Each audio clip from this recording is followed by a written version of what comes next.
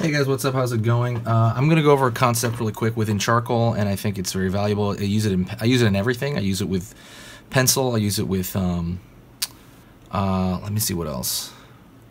Yeah, pretty much everything digital. I use this concept everywhere, so I'm going to teach it to you really quick. You've probably heard it before, but I want to make an entire video concentrating on it specifically with charcoal. So, anyways, we're going to talk about edges. Edges, the subject of the video. If you guys like training videos on fine art, on drawing favorite characters, on just general art practices, on art discussions, we're talking about like, hey, how does that affect you? Please do me a favor and please hit that subscribe button, and don't forget to hit that little bell icon so it'll give you a notification. There are ants over here. I'm just trying to kill them. So let's kind of get into the concept of edges. So when drawing anything, pretty much I always use pretty much three kinds of edges. Three, pretty much, mostly. You can narrow them down. Obviously everything in between, but you can narrow them down. There's going to be a soft edge. Right there, it's just kind of fuzzy. Think of like something fuzzy in terms of like out of focus. Soft edge. We're talking about the edge of the shadows, by the way, right? Firm. Kind of in between that, a little bit firm. Like imagine like a focused lens, and then a hard. Just pretty much a straight line, as straight as it can get. Let me make this a little bit more firm so it's obvious. Soft, firm, hard. Soft, firm, hard edge. And the way you use these is very important. And actually, if you just learn these three, you're going to be able to do shadow really well, depending on what you're looking at.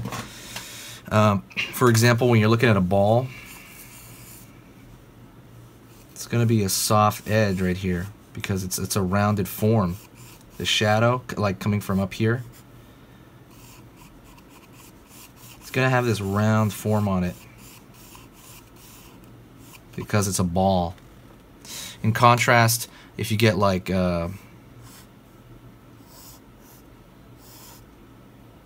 box, excuse my crummy box here, just trying to prove a point.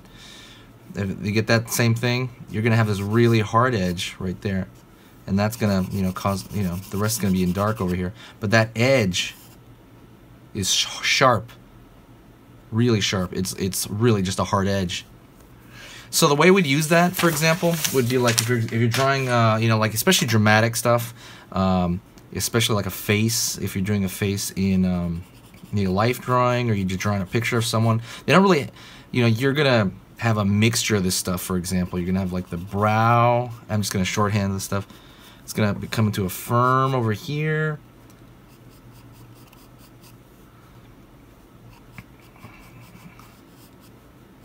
And then maybe you have like the nose here. One second. The nose here. And the cast shadow is going to come down. It's going to be sharp.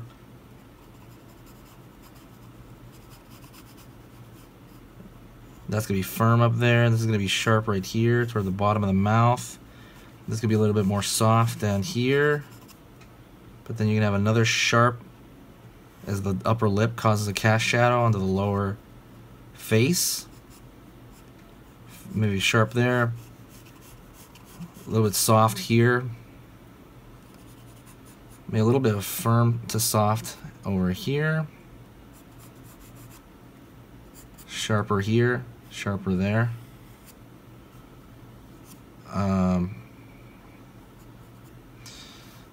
And let's say sharp underneath the chin here, but maybe that's causing cast shadow somewhere else.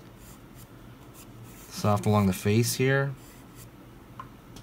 But anyways, do you understand how that works? And obviously I'm just building in the edges, but you can start building in the edges of something and then kind of find the features within it later.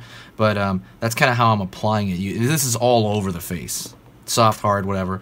When you go over an arm, the same thing. We go over an arm, let's say there's like a upper bicep or something like that. It's gonna have like soft deltoid, cause a cast shadow here. Then maybe it might roll into the tricep over there.